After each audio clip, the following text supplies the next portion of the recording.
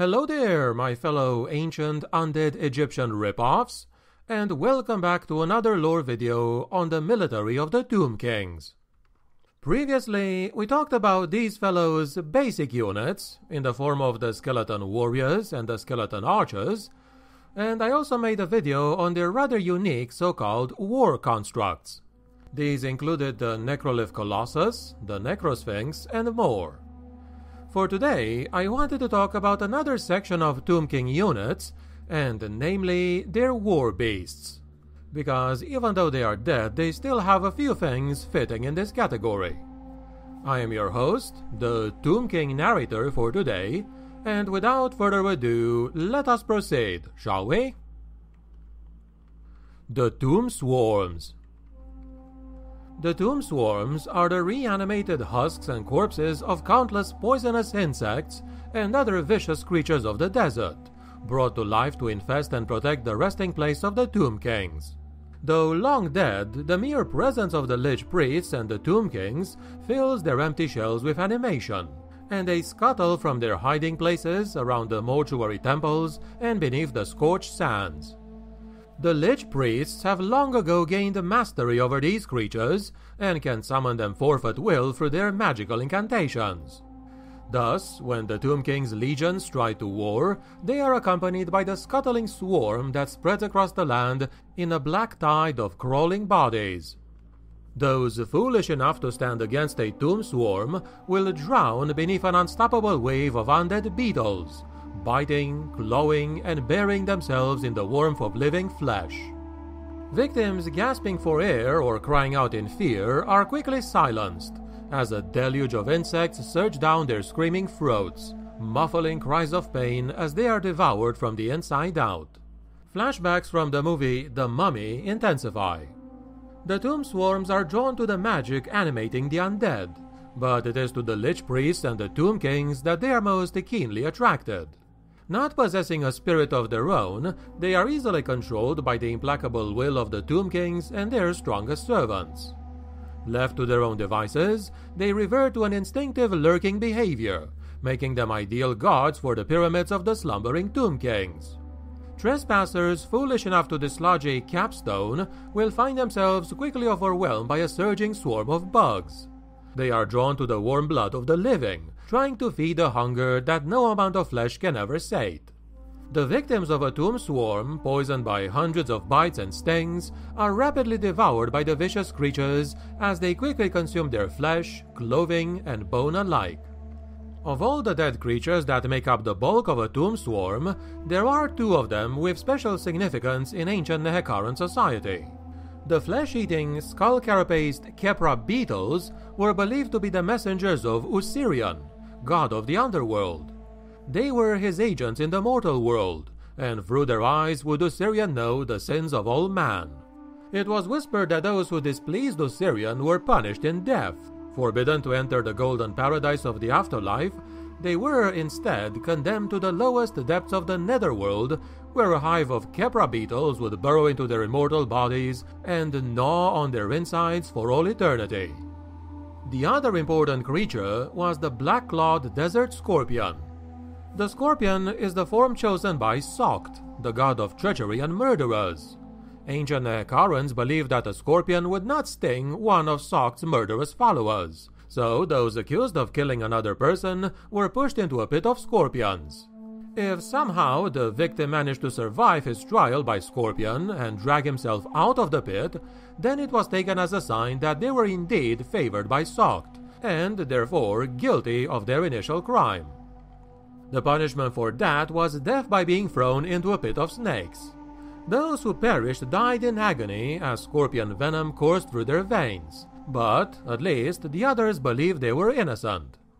There can be no escape from a tomb swarm, for the size of the creatures is such that they can crawl through the smallest of gaps without any hindrance. They can easily travel under the shifting sands of Nehekara's desert, and burrow beneath the feet of their unsuspecting prey. Without any warning, a tomb swarm can erupt through cracks in the ground, dragging their victims, kicking and screaming beneath the sands with the sheer weight of their scuttling bodies. The Giant Tomb Scorpion.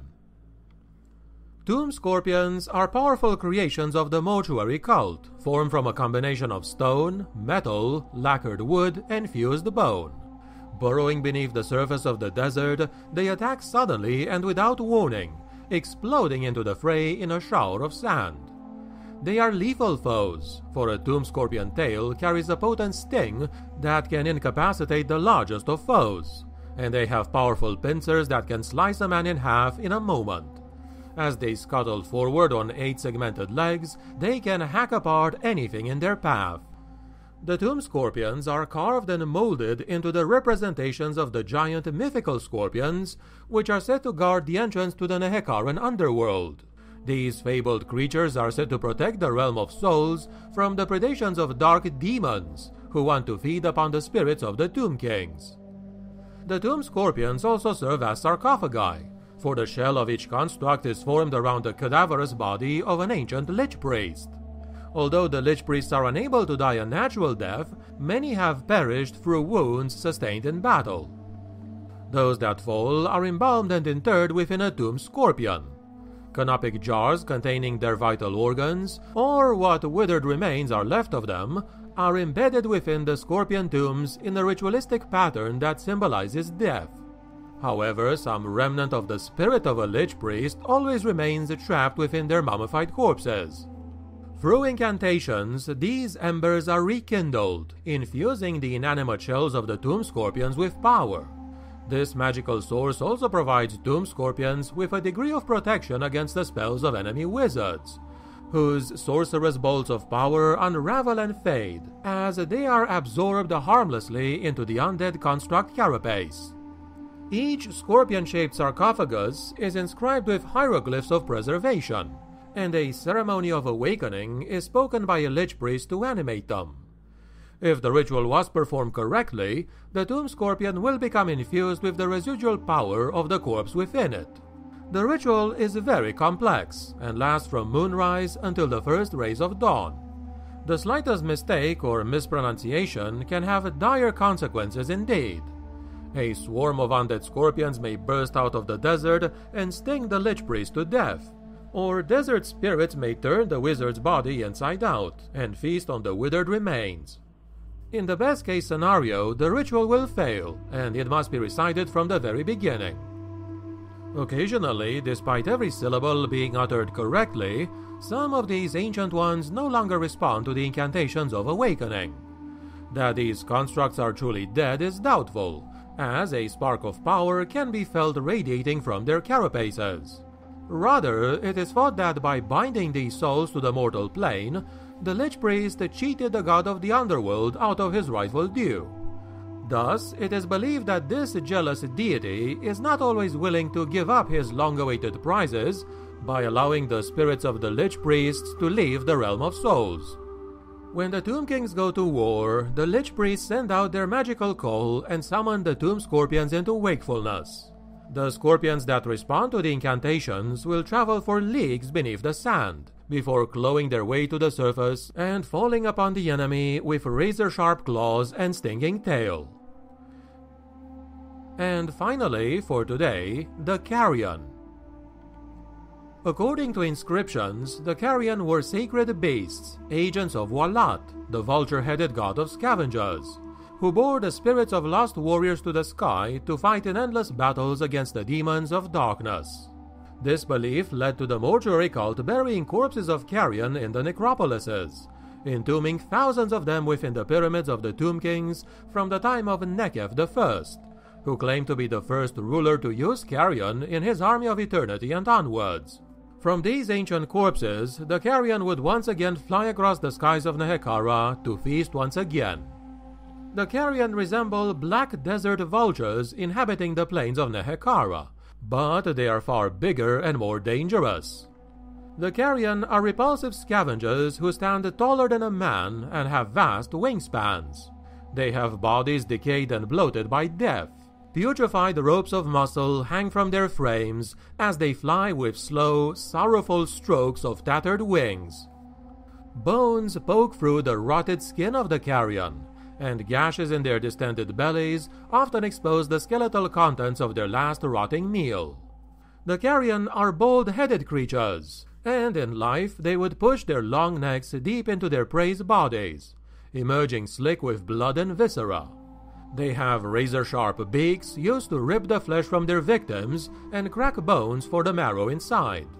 The feet of the scavengers are tipped with viciously hooked claws, which can rend and tear their prey apart with frightening ease.